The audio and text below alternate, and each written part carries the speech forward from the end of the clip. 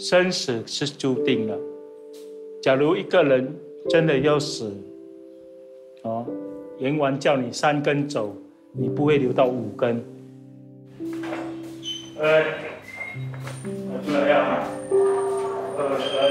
可能我跟老人也是结了一个缘。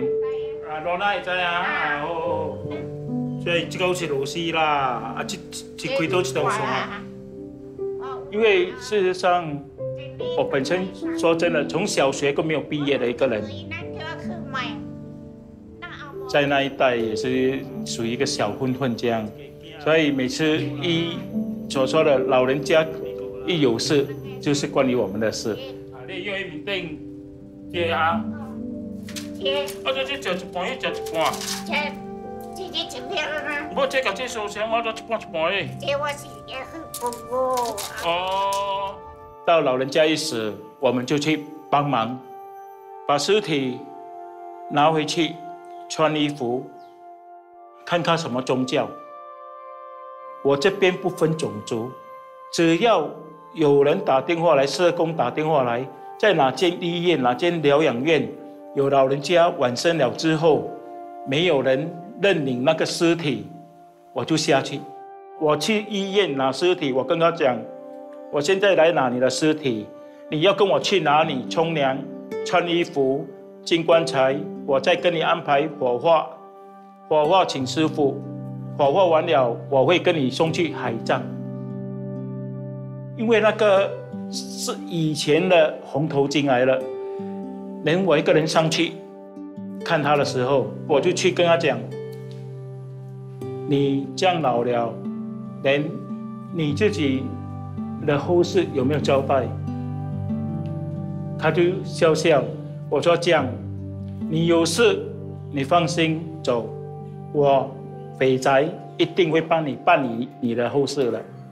所以他就拍我的肩膀，他说没有人敢跟我讲这样的话，只有你肥宅，我很开心。我跟他讲的那句话是晚上8点半，第二天早上9点，楼下的 SAC 的教就打电话来，多米那个老人死了。所以有时候等到一个人要死，时间到，安心了，他就会走。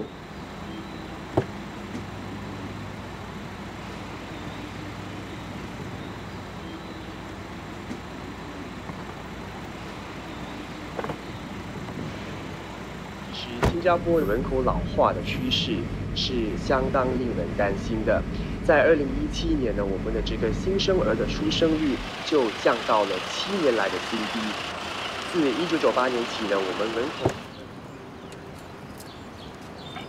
对啊，落车了吼，来落车了，爱去坐船了。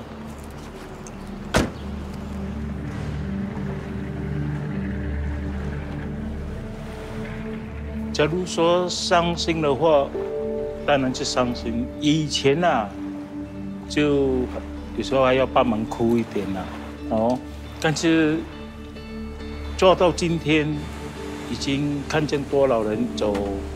说真的，是说轮到我来帮忙，是尽能力的去跟他办理他的身后事。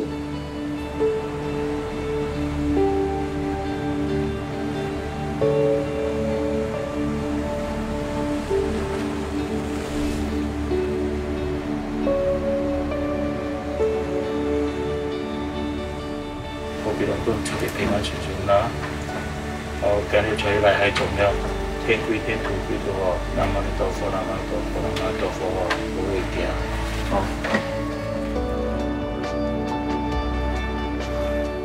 所以不是说我们黑心还是什么，说希望他快点走，因为一个人在生病，尤其有些癌症病人，有些病人他们所说的那个痛苦，没有人可以了解，只有他自己得病的人才知道。为什么有些人痛到最后要去自杀？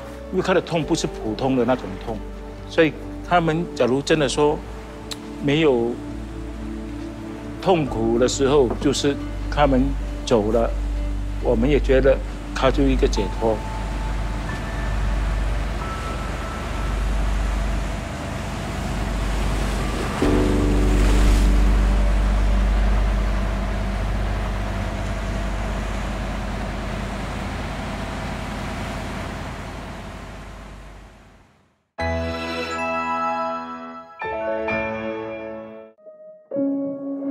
拜。